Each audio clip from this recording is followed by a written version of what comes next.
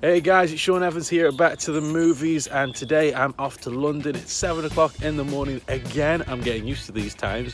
I'm going to be jumping on a train to London to go to the BFI IMAX cinema to check out the upcoming Prop Store live auction exhibition, where Prop Store showcase some items that are going to be going under the hammer in the weeks to come, including movie props and costumes from some of the biggest Hollywood films around. So I can't wait. So I'm going to jump on a 3-hour train. Oh, I'm on a slow train this morning, and I'll see you when I get there.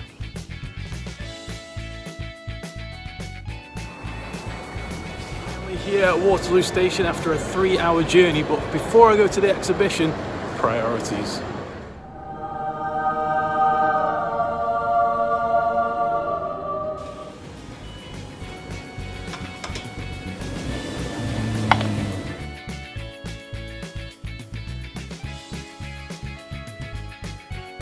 Okay, now that that's filled a little hole, it's time to go and look at some movie props.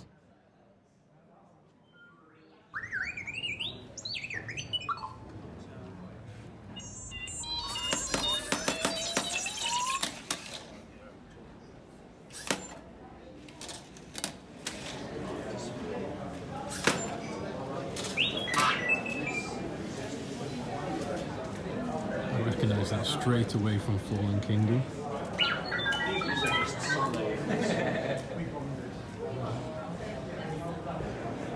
Suicide Squad limited edition autographed print, signed by Margot Robbie.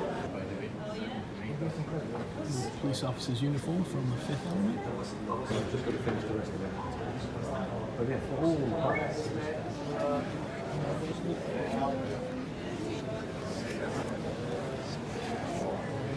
Submarine key from Austin Powers. That's cool. Solid gold.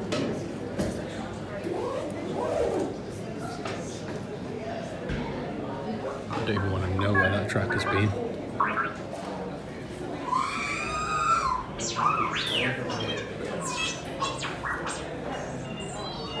Okay, we're here with CEO Stephen Lane of the Prop Store of London here at the live exhibition here in the BFI IMAX in Waterloo. Stephen Lane, thank you for joining us today. Oh, thanks for coming down again, Sean. It's always a pleasure to see you, man. It is. Every year I always say to you, Stephen, we need to do bigger, we need to do better. We go down, and the next year you always do bigger and you always do better. So tell me, what's the secret?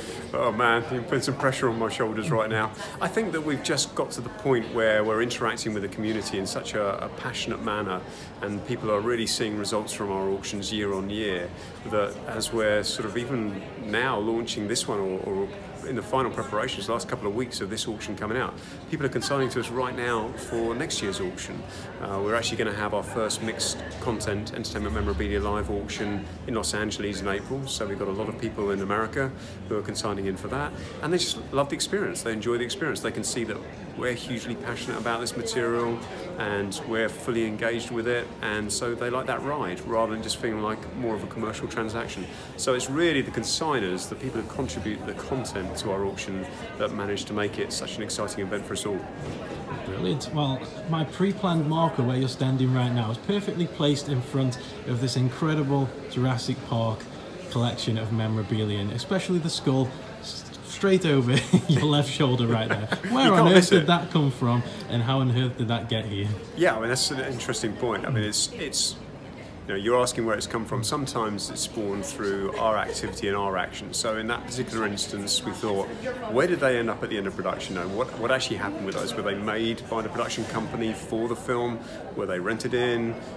Which is sometimes the case with something as specialised as that. And that was actually the situation. So we tracked down the company who made them for the film, a lovely gentleman out in the States, and you know, his passion is all about going out and digging up real dinosaur fossils and bones, and then reconstructing them to rent them for museums and events and exhibitions. And so we got in contact with him and had a chat with him. He's like, yeah, sure, I've got a 5-foot T-Rex skull, and I've also got a 30-foot other dinosaur skeleton, and a 20-foot, and also a velociraptor as well. And if you just look over this way a little bit, this little fellow here is actually a full-size adult velociraptor. And that's going to be quite a surprise to a lot of people, especially when we've all been sort of brought up on the Jurassic Park velociraptors of the past. And actually that was put into the latest film by these guys just as a little nod to the fact that that's actually what a velociraptor looks like, not quite like the Stan Winston of the first movie. The Stan Winston were on steroids sort of. Yeah, well, I mean, which is a great thing, and it looked phenomenal, but that's a full-scale add-on velociraptor right there. Wow, okay, so when you've got films such as Back to the Future, you've got Jack Nicholson's Axe from The Shining, you've got Star Trek, you've got Star Wars, what is it that appeals to the fans to come back every single year, to keep bidding and to keep going and to keep buying more and more memorable films? And in addition, is there any new films that you're going to be adding to the collection other than the iconic ones? Have you got the more independent films and things planned along the way in the catalogue? Yeah, absolutely. I mean, you've asked a number of questions there, and I think, what is it that engages with collectors? That's a very personal question that can only be answered by the individual, really. I'm specifically passionate about Star Wars, as most of your viewers will probably know that if they've heard me speak previously. But for a lot of other people, it's about the journey that they've been on during the period of time that they might have watched that film. So they're sort of reflecting back on the nostalgia aspect of an acquisition. So, if they went to see Superman, maybe with their mum and dad and their brother and sister, whatever it might have been at one point, and had a really fun time and really enjoyed the moment, and then engaged with all the merchandise that was around for Superman, they might want to come back and revisit that to recapture a moment in time.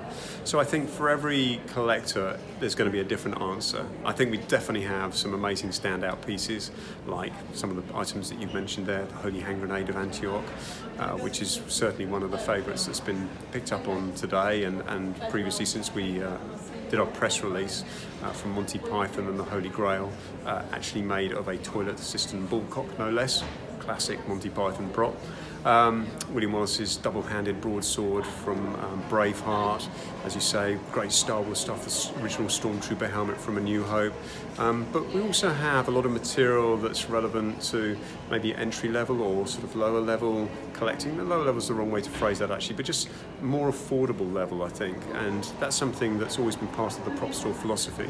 If you go on our website, and if you look in our auction catalogues, you're always going to see items that are in there at the low hundreds. Sometimes, in fact, on our website, £10 or £15.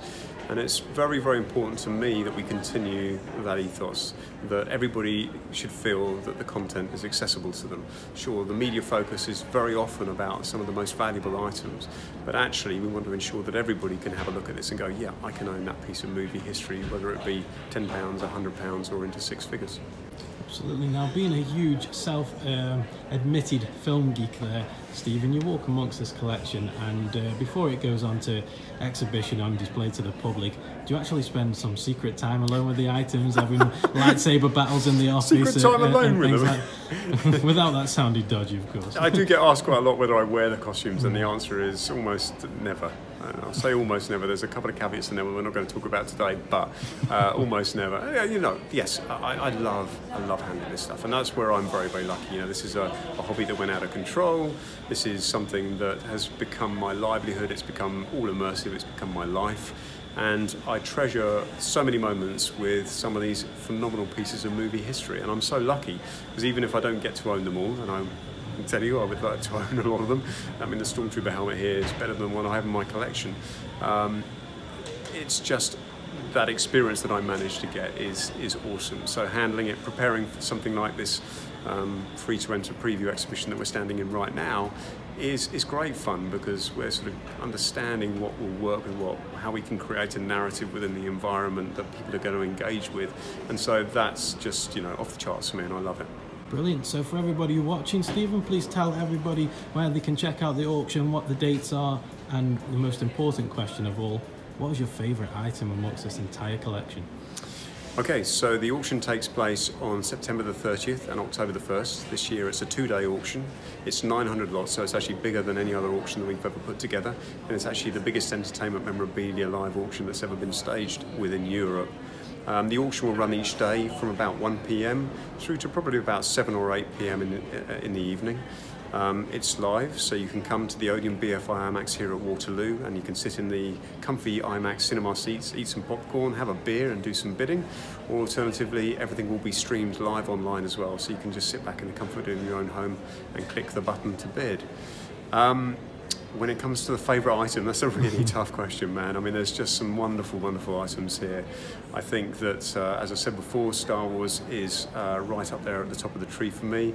I think the Stormtrooper helmet is one of the most exceptional A New Hope Stormtrooper helmets we've seen. What I love about that piece is the fact that it's been buried for nearly 40 years. Collectors haven't even known that it exists until very, very recently. And the fact that it screen matches to a sequence on the Tantive 4 where Leia's confronted by Vader for the first time. It's one of the flanking stormtroopers that are next to Leia there. I think it's going to take it, man. It's going to take it. But there's many close seconds, you know, the 89 Keaton batsuit, for example. I mean, what an amazing thing, and the Joker's costume, and the swords, the weapons, the guns, it's all great. And there was me thinking you were going to say it was Austin Powers' tracking device. Yeah, okay, easy how you phrase. Well, you got to call that for a moment there. Yes, I'm sure you had to reword the phrasing of that description in the catalogue. That might have been rewritten a couple of times to make sure we weren't going to offend anybody, absolutely. Stephen Lane of the Prop Store, thank you very much for your time. Pleasure.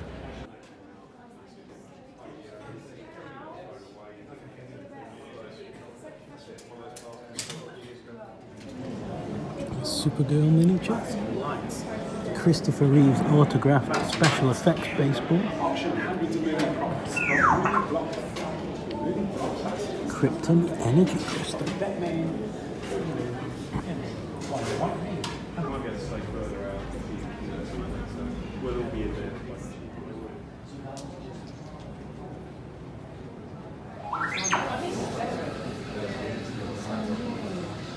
Mars Attacks Martian Blaster, that's pretty sweet.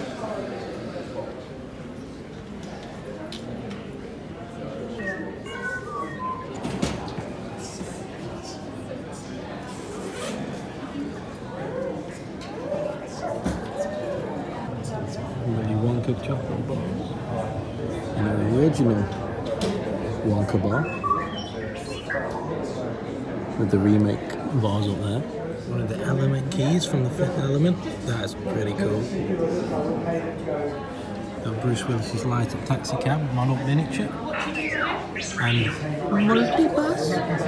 This was one of the first costumes that I ever saw at a prop store exhibition in Torquay, in the Torquay Museum. And this was on display there. It was the first movie prop costume I ever saw. And it's back again. And up for sale. Definitely recognise that. It just needs to be connected.